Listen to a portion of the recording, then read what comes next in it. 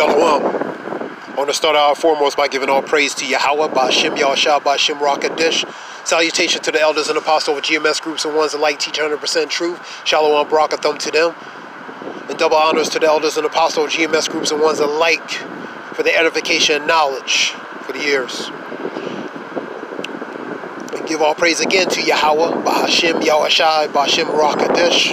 Tonight's lesson is going to be various lessons in different verses. And that the Spirit is going to lead me to break down. I'm going to start out with 2nd Ezra 16:18 through 21.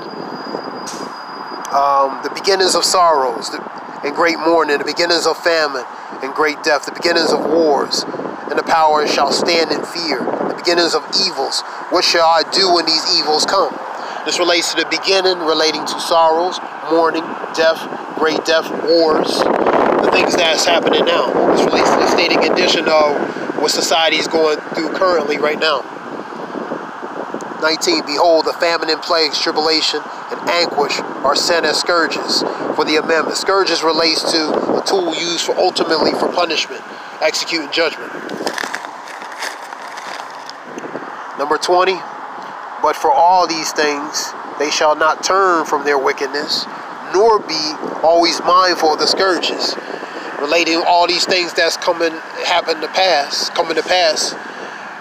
relating to the current state and condition, many are not going to repent or change or convert and work their salvation with fear and trembling. Now the scourges, example of that scourges right now is this coronavirus. That's a scourge. It's a tool ultimately implemented, by Yahweh Ba'ashem Yahushua, ultimately by using Esau to implement this scourge, this virus, which has been pretty much plaguing worldwide. So this is a plague, this is a pestilence, this is a tool implement for punishment. Number 21. Behold, victuals shall be so good cheap upon earth, that they shall think themselves to be in a good case. And even then shall evils grow upon the earth, the sword, the famine, and great confusion. Now, victual relates to supplies of food. You know, they'll think we're somewhat going back into a somewhat pre-normal state and condition, but actuality we're not, and they're going to believe. Since they believe in that, they're going to underestimate what's really to come and what's really happening, whether covertly behind the scenes or overtly, which is obvious in plain sight. So they're going to take it for granted and not take it seriously, and because of that, certain things are going to come upon aware on them. 1 Thessalonians 5:2, 5 and 3. You know, it's going to come awares because pretty much they're not paying attention and not taking it seriously, and harking the heed to these things. All right, the next. I'm going to switch it up. This is Hebrews 9:27 and 28. Now that relates to those verses I read last. That was related to the horrors of the last days. We're in the last days, and these examples of things that's going to happen. Hebrews 9:27 and 9:28. And as it is appointed unto men once to die, but after this the judgment. So Hamashiach was once offered to bear the sins of many, and unto them that look for him shall he appear the second time without sin and salvation. This relates to the ultimate, this relates to the greatness of Hamashiach's sacrifice. This relates to him dying and being crucified for the remission of our sins. You know what I mean? So that relates to him ultimately being the sacrificial lamb, so we can have a chance to be regrafted, readopted back into Yahweh Ba'ashem Yahushua ultimately. And to do that, he had to be crucified to die for our sins.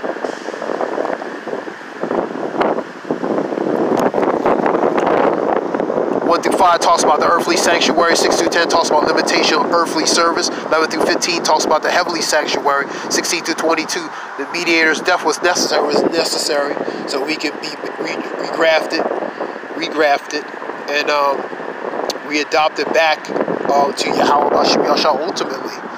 Pretty much that spiritual marriage. Reconnect to that spiritual marriage again. Being crucified for many, remission of our sins. And 23 to 28 talks about the greatness of Mashiach's sacrifice, because he sacrificed for us, so we have a chance to be regrafted. We don't deserve of that death. That death should have been us.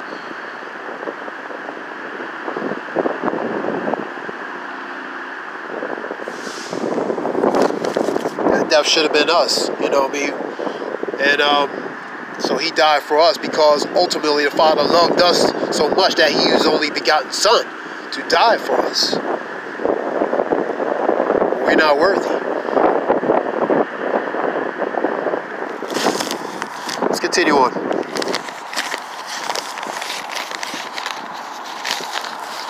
Alright, switch it up again. Ecclesiasticus 3 and 8. Everything has its time and season. 1 through 8.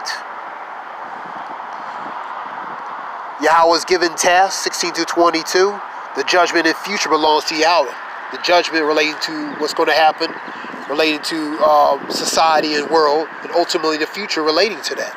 Everything that's going to belong to Yahweh by Shem Yashah ultimately. Now Ecclesiastes 3, I'll just do a quick verse. Everything has this, let me say, 3 through 8.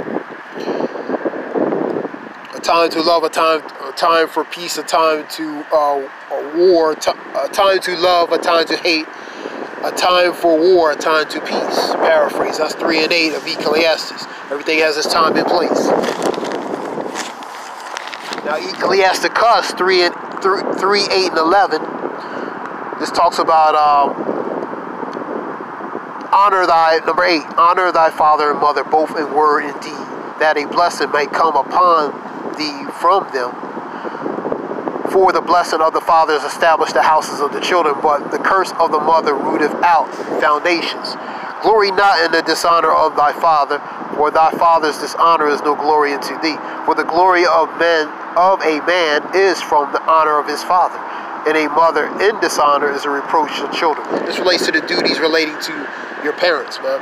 Honor thy mother and thy father, man. Regardless what kind of past or history or complexity you have regarding a relationship with them. According to scripture, honor thy mother and thy father. You know what I mean? So that's very important. And in the eyes of Yahweh Shem Yashah is the utmost very important. Alright. I'm going to read Nahum 3, 4, and 6. Because of the multitudes of the whoredoms of the well-favored harlot, the mistress of witchcraft. Mistress is equal to a female boss. One who has authority and power and authority, you know what I mean? So, mistress is a female boss, you know, in a matter of speaking. That selleth nations through her whoredoms, and families through her witchcraft. It relates to sorcery, witchcraft, etc. Behold, I am against thee, saith the Lord of hosts, and I will discover thy skirts upon thy face, and I will shew the nations thy nakedness, and the kingdoms thy shame. And I will cast abominable filth upon them, and make thee a vow, and will set thee as a gazing stock, which is a spectacle, something to look at and mock. This relates to the judgment and woe to Nineveh. Nineveh is a city, is an ancient city of Assyrian city of Upper Mesopotamia, located on the outskirts of Mosul, which is modern-day northern Iraq. It is located on the eastern bank of the Tigris River, and it was the capital of the Neo-Assyrian Empire, relating to the northern tribe when they were under the Assyrian captivity.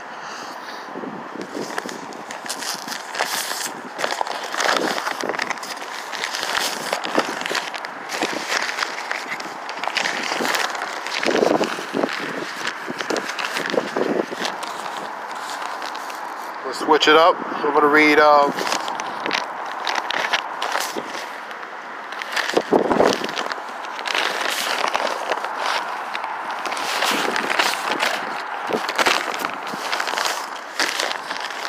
little windy. Matthew 10, 16 through 20. Behold, I send you forth as sheep in the midst of wolves. Be therefore wise as serpent, harmless as doves. But beware of men, for they will deliver you up to councils, and they will scourge you in their synagogues, and ye shall be brought before governors and kings for my sake, for a testimony against them and the Gentiles. 19. But when they deliver you up, take no thought how or what ye shall speak, for it shall be given you in that same hour what ye shall speak. For it is not ye that speak, but the Spirit of your Father which speaketh in you. That relates to what to say relating to your testimony when you're interrogated under persecution, trials, and tribulations. For the things that you're going to speak are not going to be of you. It's going to be what's put in your spirit to speak. This relates to the persecutions are coming, relating to the prophets and the ones who are defending and standing for the faith, and being persecuted for their faith. Put that with Revelations 2:10 and 11, Revelations 3:9 and 11, John 15:18 to 25, the world's hatred, because the world's hatred upon, relating to this truth. The persecuted church, the faithful church, due to faith, because of their faith, they're going to be persecuted. Before verse John 15 and 18, before they hated you, they hated me. So all these things that they did to Yahweh, they're going to do to the prophets and ones who are related to the defendant of this faith, related to the defendant of faith, related to the truth, defendant of this truth, which is the gospel.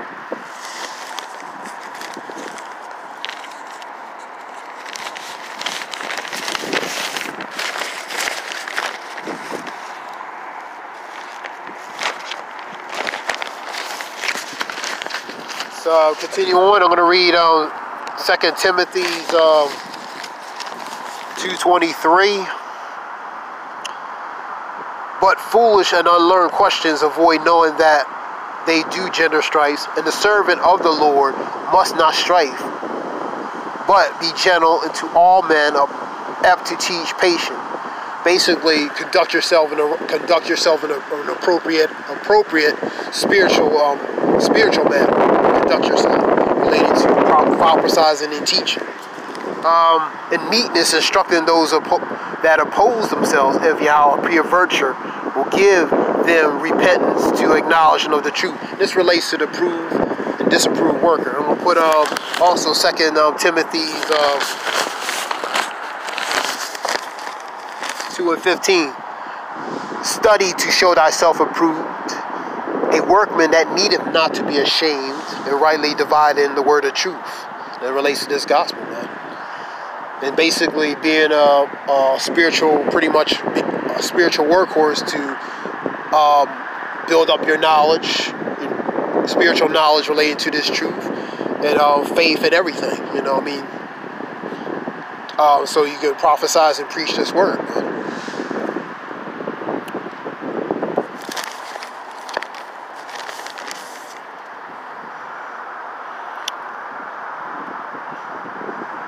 And that relates to the approved and disapproved workers relating to spiritual workers relating to a faith and this truth.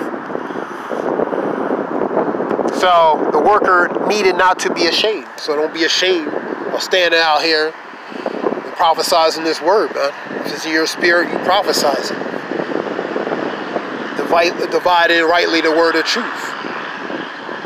Interpretation, separation relating to defining certain dark sayings related to the scriptures,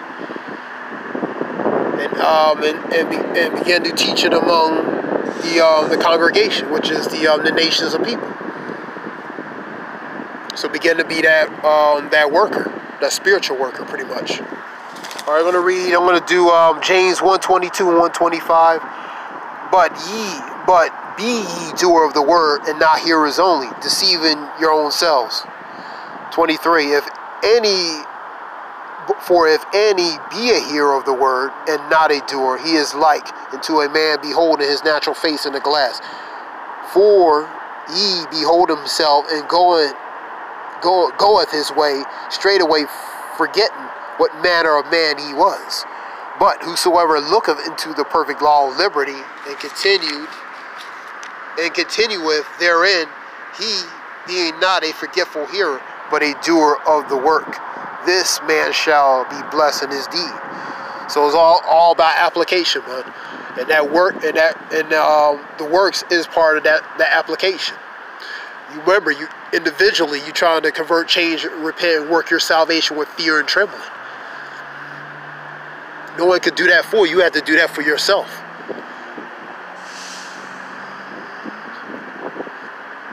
That's an individual thing. Because ultimately, it's going to be an individual thing when it comes down to it. So it's beginning to be that doer. It's just not a hearer only, because hear is easy. But that doing part, that may be a little bit more difficult. But nevertheless, it's part of the process related to the balance of this, what has to be done related to the truth. So doers, not hearers only. All right. Now I'm going to put that also with 226.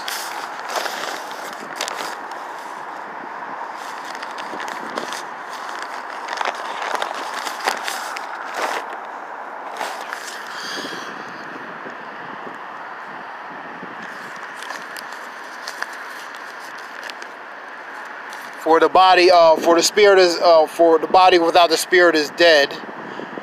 The spirit without the body is dead. So is faith without its works. That's 226 of James, paraphrasing. So it's about pretty much the works. You know what I mean? The works. That's the real important thing. And for that, you might receive a prophet's reward in the process. Because what's very important, you must individually begin to convert, change, repent, work your salvation with fear and trembling. You have to want to do this. You have to want to repent, change, and work your salvation. That's an individual thing. I can't stress that enough. You got to want to do that for yourself. No one can make you do it. Old adage, I can lead you to the water, but I can't make you drink it. I can give you directions how to get there, but I can't make you go and actually go and go to the destination that you're going. You know, the tools are. You have to want to apply it yourself. There has to be a desire to do it. And no one can make you do it. Because ultimately, it's going to be your decision anyway. One thing I learned, you can't tell grown folks what to do but so much. They're going to do what they want to do. But the prophets are giving you the tools, what you need to do relating to spiritual matters. It's up to you what you're going to do as far as you know, whether you're going to carry it out and do certain things or not. The rest is up to you, pretty much saying. That being said, this is just a few verses relating to that, and we'll begin to end this. The words today, I wanted to do two words. Astriepe, which in Greek means lightning. Astriepe, which means lightning glare, bright shining, and barak, which is a lightning or analogy of a gleam, concentrating a flash sword, bright gleaming sword light. That was in Greek and Hebrew. That all said, I'm going to begin to end this and give all praise to Yahweh, Bashem, Yahshua, Bashem, Rakadish. Salutation to the elders and apostles, GMS crews, and ones of light. Teach 100% true. Shalom, Barakathon to them. I'll give all praise to Yahweh, Bahashem, Yahshua, Bashem, Rakadish. The water, Shalom, thanks.